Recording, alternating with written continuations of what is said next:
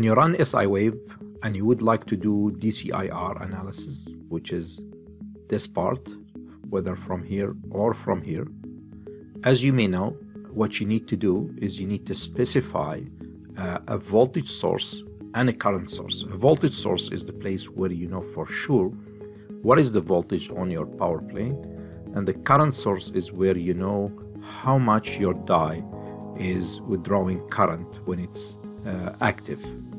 Now, SIwave, as usual, assumes that these two ports are placed right where the discrete components are, or the integrated circuit are.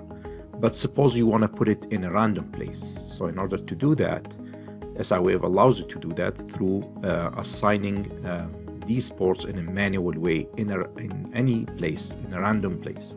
So this is our voltage source here. You click on it and you can place it anywhere you want between, for example, this point and this point. I'm randomly selecting and I say here the ground. Okay, then you specify what is the magnitude and you specify the impedance, and usually it's very low impedance for the parasitic resistance, and you click OK. It's called V_1. And when I want to talk about the die, I want to place a current source on a die, I press here. This is the current source, and I specify, for example, between this pad and this pad. I'm just choosing random locations.